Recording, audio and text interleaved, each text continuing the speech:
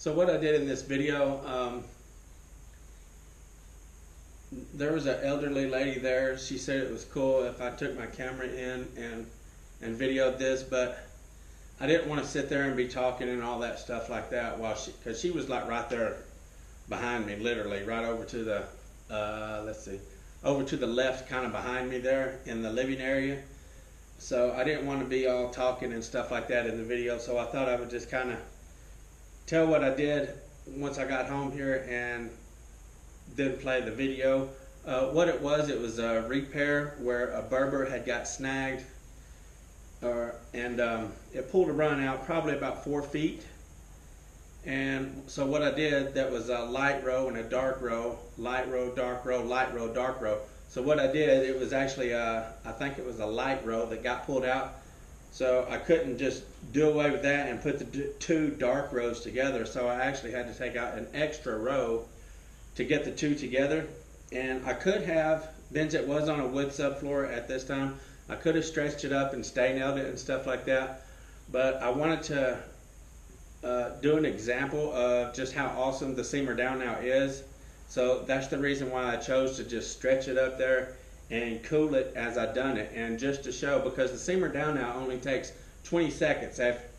If you have watched my other video, the seamer down now challenge, you'll know that it only takes 20 seconds and the seam is stuck. You don't have to worry about it no more. So that's another reason why I wanted to just demonstrate this on the seamer down now. I've actually done it where I've had to stretch up about 2 inches, and it was on a concrete, and so I couldn't stay nail it. So I had, like I said, 2 inches and stretched it and worked the seam with the seamer down now, just like that. Kind of stretched it up and done it and stuck it as I was putting the seam together, 2 inches. So that was a lot more than what I'd done here, but anyway, this is the only other opportunity I've had to do that since then. So I wanted to get a little video of it. So that's what happened. It was 2 runs cut out. I stretched it up, cooled it with the seamer down now, stretched it up, cooled it with the seamer down now, stretched it up, cooled it with the seamer down now as I was putting the seam together. So, and stretching maybe a 1/2 inch, 2 rows, maybe 3/4 of an inch, whatever it was there. And it was cool enough as I could just make my iron. It was holding the stretch that I just got with the seamer down now, and I pushed my iron up, moved the seamer down now, and it was already stuck good enough to hold the stretch where I pushed it up here and move over, push it up here, move over and push it up here, and it was already holding good enough for the seam there. So I just wanted to make that video. There ain't gonna be no talking in the rest of it, because like I said, I didn't want to be talking and everything with the lady right there behind me. So that's what I did in the video. Now you can just watch and see what's going on.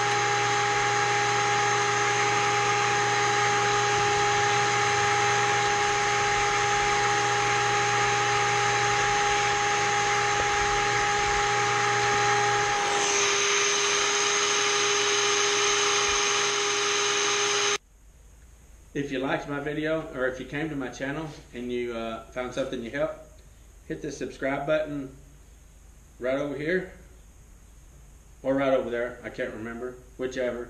Anyway, don't forget to hit the little notification bell. Brings you all my latest videos as they come out. And make sure you hit that like button as well, if you don't mind. That helps put my videos up front there a little bit whenever people are searching for different things, and that kind of helps me out. So I would appreciate a like on that, and thank you for watching.